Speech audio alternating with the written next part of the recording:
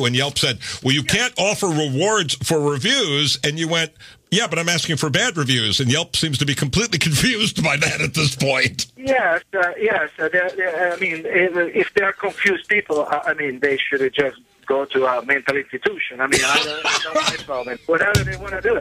So I'm not trying to confuse anybody. I'm trying to do my job here. So if I decide that my business has to be the worst business in the States, nobody should judge me or tell me what to do.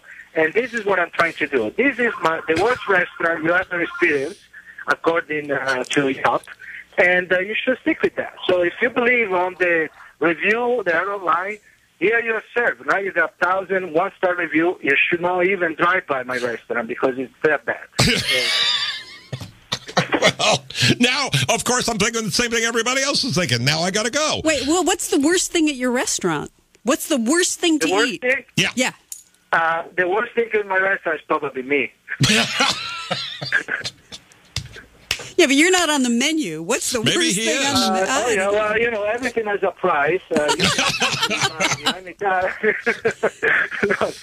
I love we love all of us what we're doing here. We have 20 other experience. We are not cook. We are chefs.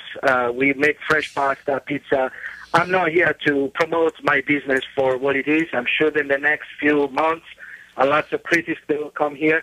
All I know for sure, I want to promote it as the best restaurant in the world, but I can guarantee you it is not the one restaurant in the world. It's really brilliant, man. It's really brilliant. David Chevertini is one of the two owners of Botto Bistro in Richmond, California, which has the bright red button saying people hate us on Yelp. Good luck with this. I mean, it's taking a chance, but it seems like everybody's in on it. Everybody gets it. So good luck, man. Take care. Thank you very much for having me. Thank you. You're welcome. Thank you. I'm looking at some of these things, Ro, on Yelp. Let's see. This place would be great, but they don't deliver to Los Angeles. It's only 6 to 8 hours away, depending on traffic. Brad Pitt doesn't work here. They asked what I wanted. I said world peace. They did not deliver. I've never been there before, but I can leave a long review about how horrible the service is. If I make it somewhat lengthy, maybe people will believe it and choose to order from Papa J's Pizza Hut or something else. Kudos to the owner for standing up to Yelp. And then a lot of people making fun of people who review things on Yelp that they obviously have never been to.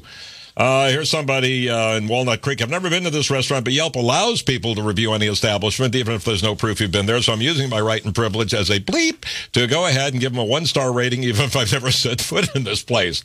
I don't even know how real Italian cuisine tastes, but I'm going to assume this place doesn't serve it. Like a soda like that. You can go to Yelp, check Botto Bistro, and bada bing, bada boom.